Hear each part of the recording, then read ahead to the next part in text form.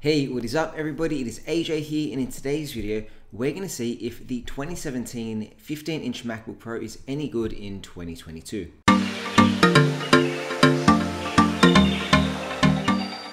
I picked up this space gray MacBook Pro for $1,000 on Facebook Marketplace because I was looking for a second laptop just for general home use and a portable video editing machine. Because it's a secondary machine, I didn't want to spend too much money on it, but I wanted something that could hopefully do everything I wanted it to do. In terms of spec, it's a 15-inch 2017 MacBook Pro in space gray. It has the Intel i7-7700HU quad-core processor, 16 gigs of DDR3 RAM, a 2 gig Radeon Pro 555 graphics card, and a 256 gig SSD. It also has 4 Thunderbolt 4 ports around the sides.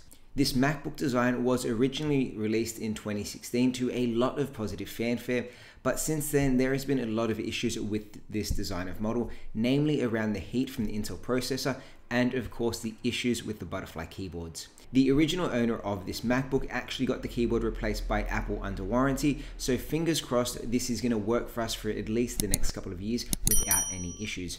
He also took really great care of this machine. Even though it's 5 years old, it looks like it is in brand new condition, and the battery cycle count is essentially brand new. It's only got a 22 cycle count, so the battery is almost like it was back in 2017. For a 15-inch laptop that is 5 years old, it is actually ridiculously thin and light. It only weighs 1.83 kilos, and I do love that Retina 15-inch display screen. The speakers on the MacBook are also phenomenal. They sound really loud, but they're also really bassy, especially for laptop speakers.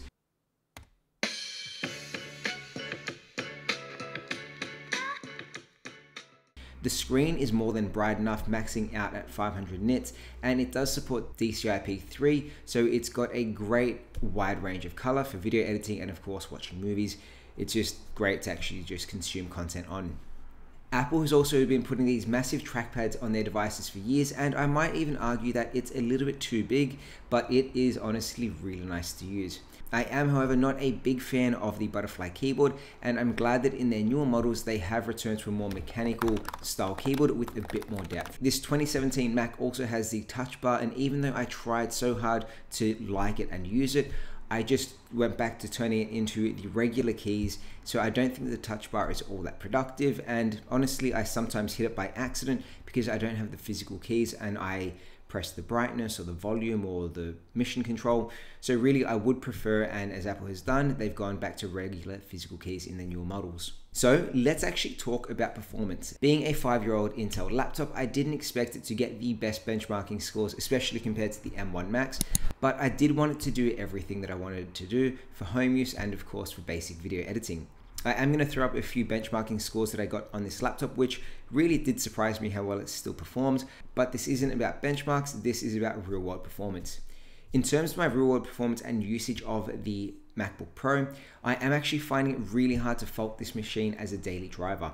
Thanks to the SSD, it still boots up really quickly and programs are loading and shutting down extremely fast, and I've actually never felt that it has any lag when running any operations that I throw at it, and I think you'd honestly be really hard pressed to find a discernible big difference between this and a 2022 model for just the basic everyday tasks. The 16 gigs of RAM in here have also proven to be more than enough for me, which is really good because there is no way of upgrading this machine to any more RAM. The 7th gen i7 processor in here did actually tend to get quite hot when I first picked up the machine, to the point where I actually thought about returning it or selling it within the first week because it was just getting extremely hot, the fans were turning on, and it was just uncomfortable to use on my lap. Luckily, I turned to Reddit and there was a program that was recommended and I installed called Turbo Boost Switcher, which essentially disables the Intel Turbo Boost function on the processor, and this has made the MacBook so much more enjoyable to use. Basically what it does is it stops from turbo boosting when it just runs on standard operations, and essentially what it means is the MacBook runs a lot quieter, but more importantly it doesn't get hot under general usage, and now I can use it throughout a whole day and it doesn't get hot and the fans don't turn on. So really, if it wasn't for the Turbo Boost Switcher, I probably would have gotten rid of this laptop within the first week. The only time I actually notice the fans turning on now is when I turn off Turbo Boost Switcher when I do video editing, but that's okay, to be expected when you are editing videos, that you put it through a bit more intense processes, and that's when I usually have it on a desk anyway. Video editing on this 5-year-old Mac has actually been better than I expected. It handles everything quite well. I'd mainly shoot in 1080p with a few graphics and transitions and effects on there. And all my videos are usually maximum of about 15 minutes. I don't really notice all that much lag, but sometimes it does stutter it for a couple of seconds. And exporting, it's usually done within 15 minutes. So for everything I need it to do, it has actually proven to be a very good performer. But I do recommend, if you are looking at getting a 15-inch MacBook model, try and find one with that 4GB graphics card because it will benefit you in the long run. Battery life on this has been extremely decent. Like I said, it only has a cycle count of 22, so that battery is essentially brand new. Honestly, I get around 5 or so hours out of general usage for this thing, and if I am doing video editing, that does drop quite substantially. But for me, 5 hours is more than enough for typical home usage, and I'm really never that far from a charger. The fact that I can use any of the USB-C ports on the left or the right of it does make it easier to charge, but I do think Apple going back to MagSafe with their new Apple Silicon models is a better option, because MagSafe is just safer. If someone pulls on the cord, that laptop will be coming down with USB-C. MagSafe, of course, just disconnects. So being a 2017 model, it is still running and getting the latest macOS updates. It's currently running in OS Monterey, and we're probably going to get the next 2 to 3 years of Mac updates on here. So I'm not too worried about running out of the latest operating system, and even in 2 or 3 years time, when it doesn't get any more feature updates, I will still get 3 years of security updates. So this thing will be good for at least 5 or 6 years from today. Now, the big question is, would I recommend buying a 2017 15-inch MacBook Pro in 2022? And this is a hard one to answer because I think the answer is, it depends. When you can get a 2021 M1 MacBook Air on the secondhand market for the same price, except that MacBook Air is going to come with Apple Silicon that performs better, runs cooler, gives you better battery life, and you will actually still get warranty with it, it's a pretty compelling reason to go for the M1 MacBook Air. My main reason for getting the 2017 was the fact that I wanted this as a secondary video editing machine, and for me that 15-inch screen was just the one factor that outweighed it over the MacBook Air.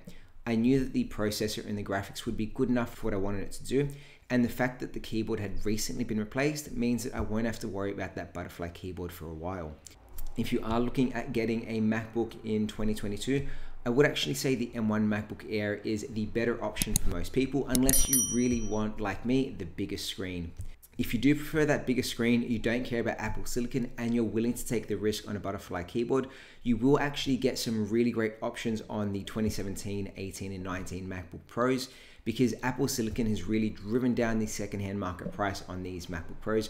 So if this is the device you are after, you are going to get yourself a bargain. But for most people, I would actually say go get the MacBook Air instead. For me, however, this MacBook does everything I want it to do, and I can't see myself wanting or needing to upgrade for a couple of years. That is my thoughts. However, let me know what you guys think of the 2017 MacBook Pro in 2022. I hope you guys found this video useful. If you did, let me know by giving it a thumbs up. And of course, if you want to supercharge the way you use your computer, hit that subscribe button as well. Thanks for watching, and we'll see you next time. Bye.